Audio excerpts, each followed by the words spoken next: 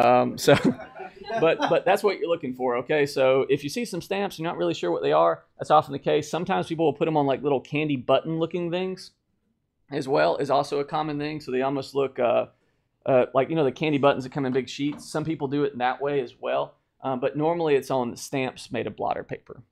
So what about shrooms? So psilocybin is the active ingredient for this. A lot of people call them magic mushrooms or shrooms, okay?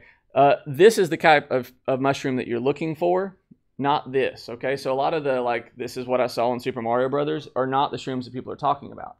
Probably the most dangerous part of this particular drug is people picking the wrong mushrooms. That is probably the biggest harm, is because there's a lot of mushrooms that will straight up kill you dead. And there's a lot of people that you know, think that they can identify the differences between the shrooms, and they get the wrong ones and end up with liver failure. Because it's not just the big ones that we talk about, but quite a few. And it's a real tragedy. It's very variable for the potency because different mushrooms have different amounts, and it's very hard to figure out what the dose is of this particular drug. Seizures and hyperthermia happen, but they're not that common. And it often induces a feeling of hyper-religiosity.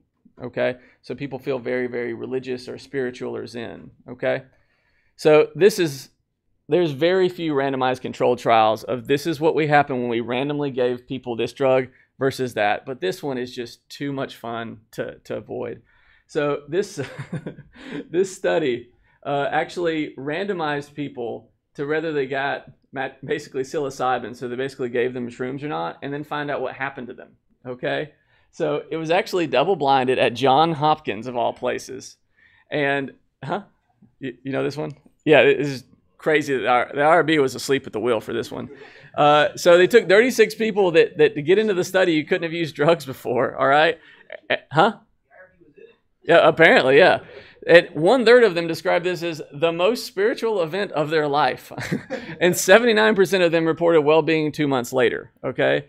There were about 1/4 of them or so that had intense paranoia and had really bad experiences. And most of those were managed by what they called reassurance, which I think is paper form of saying, chill out, Bob, chill out, which I think is pretty much what they did. So believe it or not, there's actually emerging research that people are wanting to use this for depression in a controlled setting. And it is obviously very problematic to study. But that is coming in the future.